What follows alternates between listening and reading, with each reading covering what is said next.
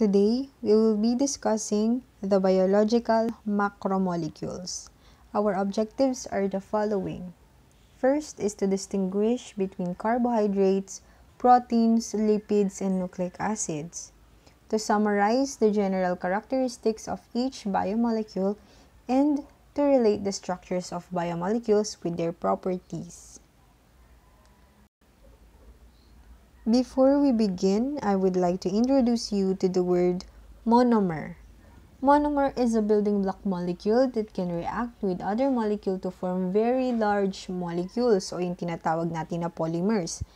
Madalas nating mababanggit ang salitang itong monomer, dahil involved dito sa pag-aaral natin sa kabuuan ng mga tinatawag natin na biological macromolecules. Okay, ano nga ba itong tinatawag natin na biological macromolecules? Biological macromolecules are these large organic molecules that are significant for the survival and growth of living organisms. So we all know that our bodies are composed of cells. These cells provide structure for the body. Sila rin yung kumukuha ng nutrients sa mga food na kinakain natin. And most importantly, sila rin ang responsible sa pag-convert ng mga nutrients na ito into energy. Itong mga cells na to, nangangailangan sila ng tinatawag natin na biological macromolecules para magampanan nila yung mga roles nila. Ito ang dahilan why we consume food, why we eat. Same reason sa iba pang living things sa mundo, animals, plants, they are also in need of these biological macromolecules. Meron tayong 4 major classes ng biological macromolecules. We have carbohydrates, lipids, proteins, and nucleic acids. So, iisa-isahin natin ang mga ito. Unahin natin si carbohydrates. Carbohydrate, or mas kilala natin sa tawag na carbs, by definition is the primary source of energy for the human body. It is made from carbon, hydrogen, and oxygen. Natutunaw ito sa water at insoluble naman ito sa mga non-polar solvents.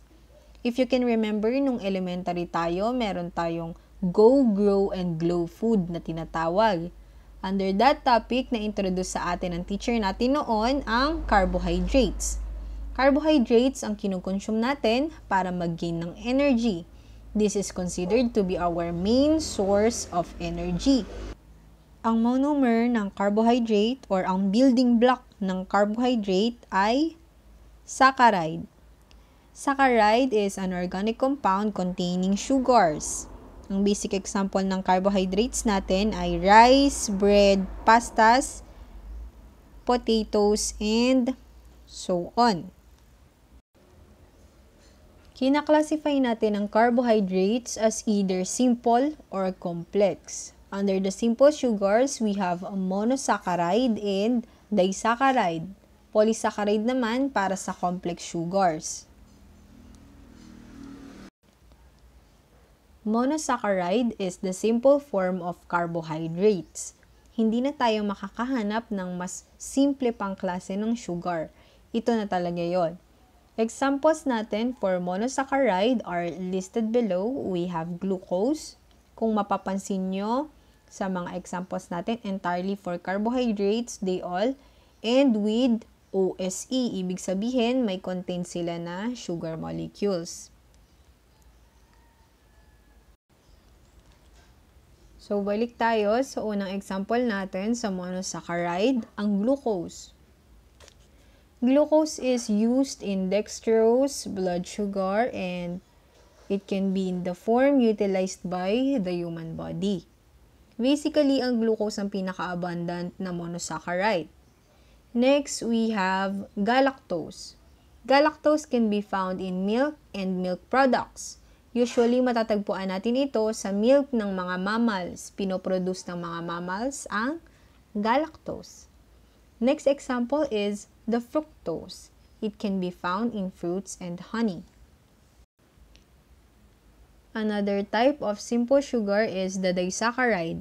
It is a carbohydrate containing 2 monosaccharide residues. Sa madaling salita, Ang disaccharide ay combination lang ng ating mga monosaccharides. First example for the disaccharide, we have maltose. Maltose is a combination of glucose and glucose. Matatagpuan natin ito sa malt. Ano po ma'am yung malt? Ito yung pinatuyong cereal grain. Yun lang yung malt, pinatuyong cereal grain. Another one is sucrose. This is a combination of glucose and fructose. Matatagpuan natin ito sa regular table sugar, sa sugar cane, and sa sugar beet. Yung sugar beet, plant yon wherein yung roots niya ay may mataas na concentration ng sucrose. Pinapatubo yun commercially para sa sugar production. Next example is lactose. Lactose is a combination of glucose and galactose. It can be found in milk and milk or dairy products. If you are familiar with this, meron tayong tinatawag na lactose intolerance.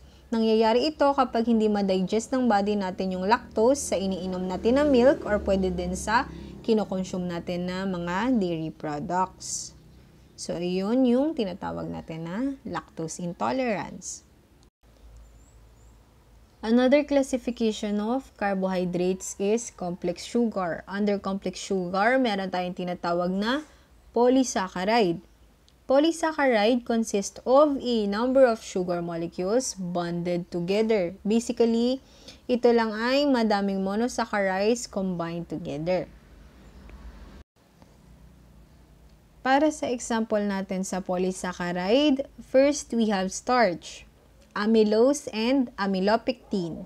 Starch is the main energy storage material in plants. Parehong matatagpuan sa starch granules ang amylose at amylopectin. Ang pinagkaiba lang nila, yung amylose is straight-chain polysaccharide, yung walang branches. Yung amylopectin naman, branch-chain polysaccharides ito na merong 20 subunits. So, ang pinagkaiba nila ay structures. Next is glycogen. It is the main energy storage materials in animals. Makikita natin ito sa liver and muscles. Another example is the cellulose. Ang cellulose ay major component ng cell walls sa ating mga plants. Of course, wood fiber cannot be digested by humans. Ayan, composed din ng cellulose ang ating mga wood fibers. Lipids, also known as fats, is one of the 4 classes of biological macromolecules. By definition, it is the long-term energy storage for the human body. It also provides insulation that is beneficial because it helps keeping us humans and other living things warm, especially kapag malamig ang panahon. It is made from carbon, hydrogen, and oxygen. Natutunaw ito sa oil and insoluble naman ito sa water.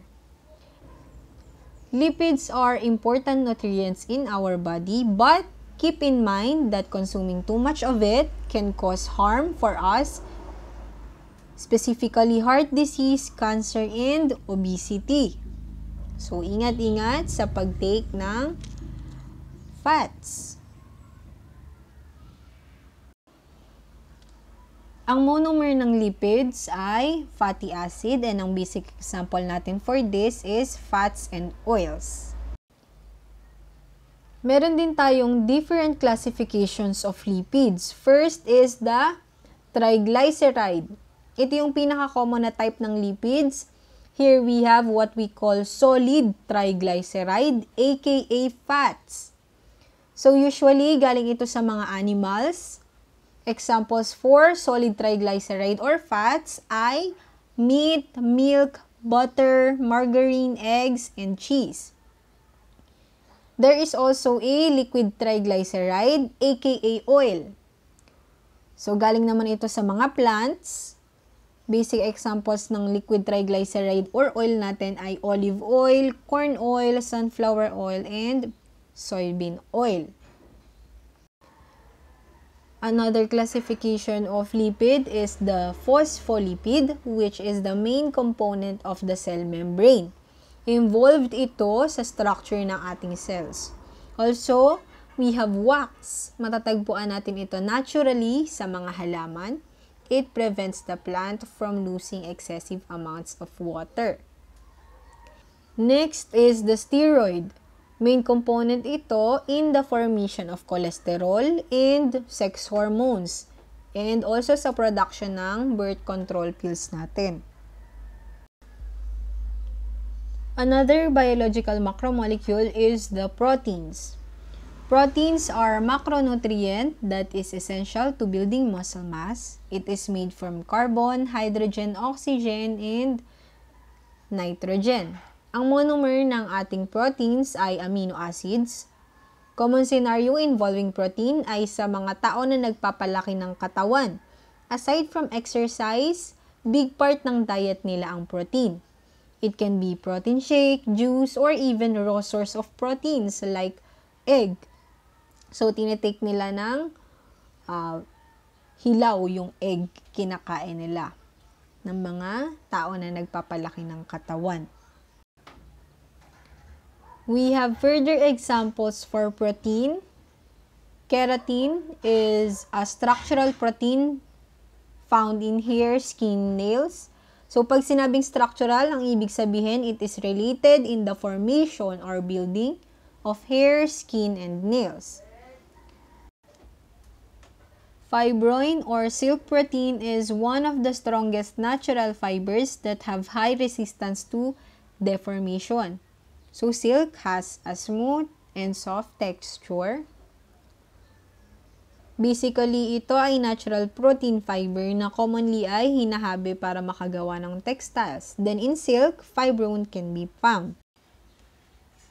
Collagen is major insoluble fibrous protein found in connective tissues such as tendons, ligaments, skin, cartilage, and eye cornea. Today, widely used ito sa skincare dahil ine-enhance nito ang elasticity ng ating mga balat. Enzymes function to catalyze chemical reaction. Pinapabilis ng enzymes ang digestion ng food sa ating katawan and other chemical reactions.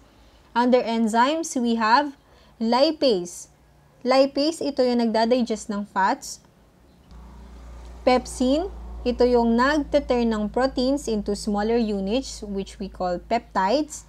And sucrase or invertase, ito yung nagdadigest naman ng sugar and starch sa ating katawan. Myoglobin is also an example of protein. It contains iron where the oxygen is stored. There are two classes of proteins. The saturated fats, commonly known as the unhealthy fats. Basic example nito ay butter. On the other hand, we have the unsaturated fats that is commonly known as the healthy fats. It includes oils mostly extracted from plants. Next stop is the nucleic acid, also known as polynucleotide. It plays an essential role in the storage, transfer, and expression of genetic information such as DNA and RNA. Na-discover ito ni Friedrich Mischer in 1868. It is made from carbon, hydrogen, oxygen, nitrogen, and phosphorus. Ang monomer or building block ng nucleic acid natin ay nucleotide. Ang examples natin for nucleic acids are the following. First, we have deoxyribonucleic acid or DNA. It is a nucleic acid that carries the genetic code of organisms. It is fondly termed as the blueprint of life. So, bawat creature sa mundo ay may kanya-kanyang DNA.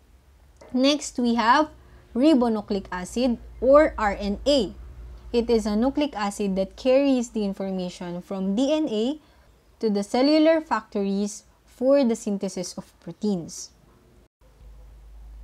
We have three parts of nucleotide, namely nitrogenous base, 5-carbon carbohydrate or simply sugar, and phosphate group. Yung mga nabanggit ko, ito yung mga compounds na makikita natin sa building block ng nucleic acids natin, which is yung nucleotide.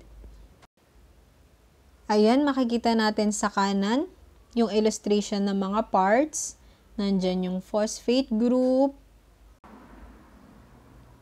Ayan, sa gitna yung pentose sugar, or ibig sabihin ng pentose ay 5 carbohydrate, kaya pentose. And then, yung green naman, yung nitrogenous base, or also known as adenine. So, we can now distinguish yung difference ng mga biological macromolecules natin. Na-characterize na din natin sila individually. And napag-usapan din natin yung functions and structures nila. That is it for our Module 7. See you on the next one.